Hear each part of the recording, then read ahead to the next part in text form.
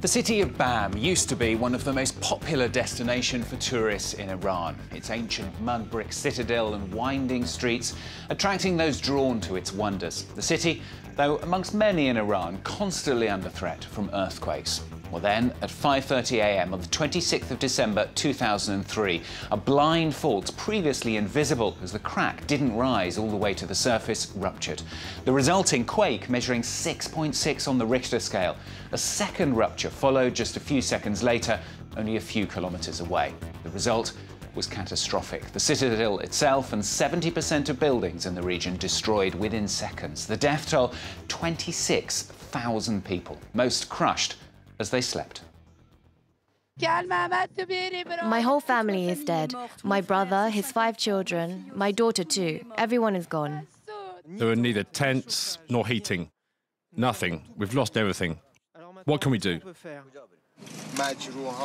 The current priorities are to find homes for the homeless, treat the wounded, and take bodies from the rubble. A huge relief operation swung into action, with emergency centres set up to care for the injured, particularly as temperatures go far below zero at night. Well, since the quake, massive effort has been put into rebuilding parts of the city. Countries like Japan and France involved in reconstruction of the citadel itself. So how do the people of Bam and many in Iran live with the ongoing threat of further quakes? The UN saying Iran remains the worst hit country in the world for quakes. Well, Mariam Plazadeh revisits Bam for France 24.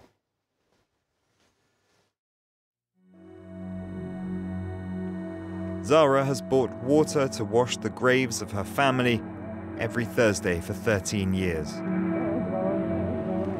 She always starts with those of her 4 children. The oldest was 18, the youngest 2.5 years old. None survived.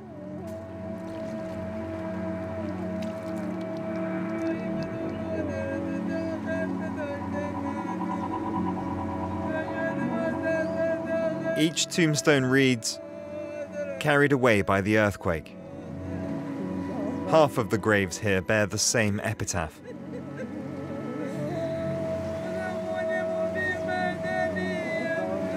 Zara lost her entire family to the disaster. Her husband, parents, her brother and her nephews and nieces. She says that since 2003 her life has been haunted by the memory of those last moments.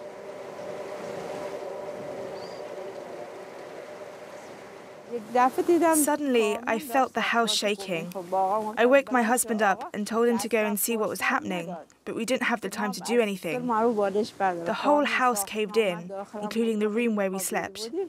We were stuck under the ruins until midday. No sound could pass from down below, but we could hear noises above us. My husband's nephews and cousins managed to make an opening to reach us. I told them to hold my daughter Fatima, who was 2.5 years old. When they took her from my arms, she had already suffocated. My other children were brought out of the ruins with the help of a bulldozer. Iranian authorities gave little information about the number of deaths from December 23, 2003. The earthquake is estimated to have killed between 20 and 40,000 people. 1 out of every 3 of the residents here had simply vanished. Meanwhile, international attention was turned on Bam. Even the United States put aside its differences with the Iranian government and contributed to the aid effort. France helped to kit out this hospital with new equipment. Those who work here today say they're on permanent standby for another earthquake.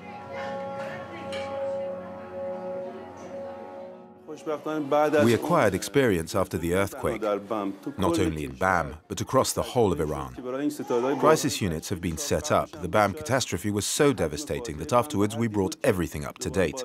Now we know what to do. If something of this magnitude ever happens again, we will be ready, so the level of damage we saw in Bam won't happen again. Less visible scars often take longer to heal. According to the doctors here, 5% of the population could still be suffering a form of depression or trauma. The small mental health unit at the Pasteur Hospital sits discreetly at the end of a corridor. We have a lot of patients who are suffering from post-traumatic stress, but there are a lot fewer than during the first year after the earthquake. So we've seen this percentage diminish.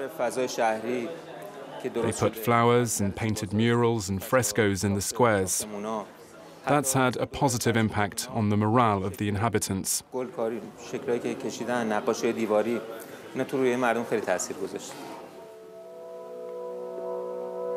BAM's fragile citadel can never be fully protected.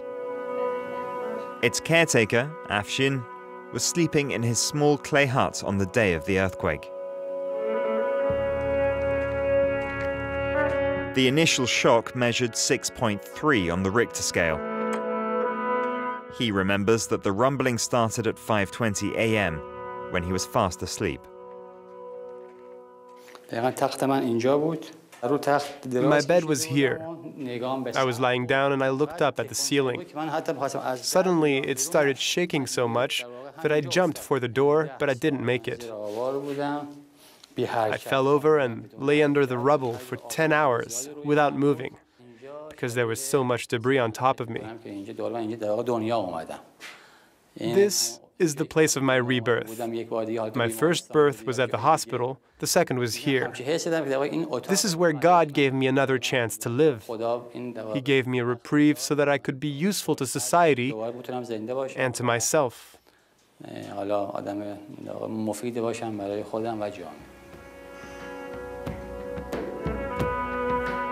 Afshin decided to repay the favor by bringing life back to the citadel.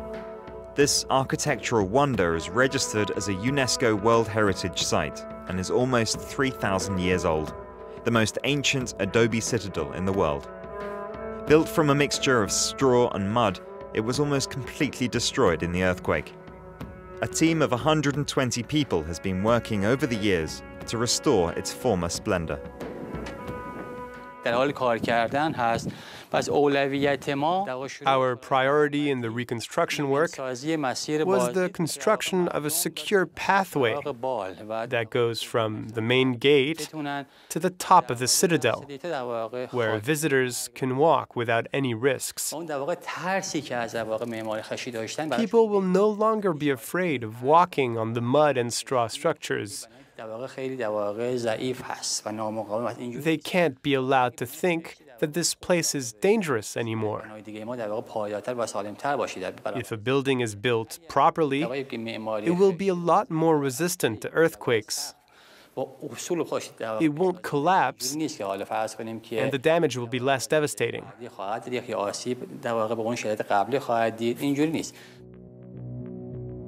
City authorities promised that rebuilding efforts will conform to earthquake-resistant standards.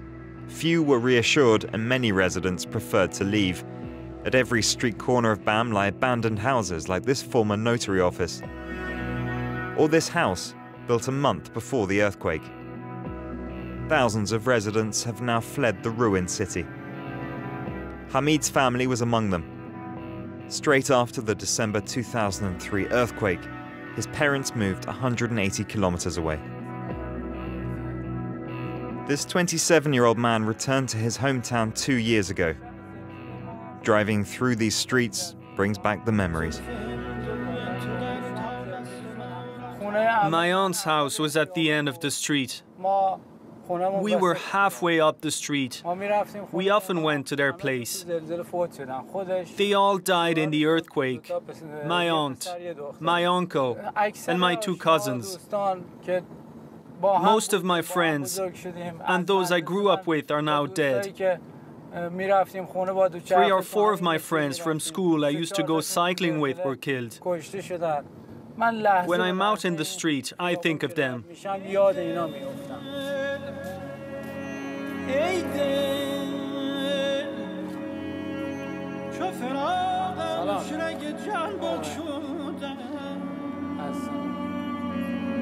The only one still here is his grandmother, who never left the temporary shelter put up by rescuers 13 years ago.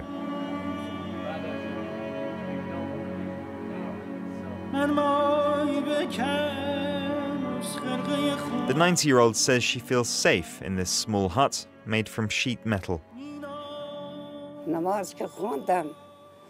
I had just finished my prayers.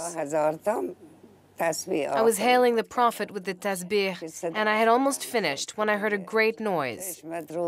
I couldn't believe what I was seeing. The water and the electricity were cut off.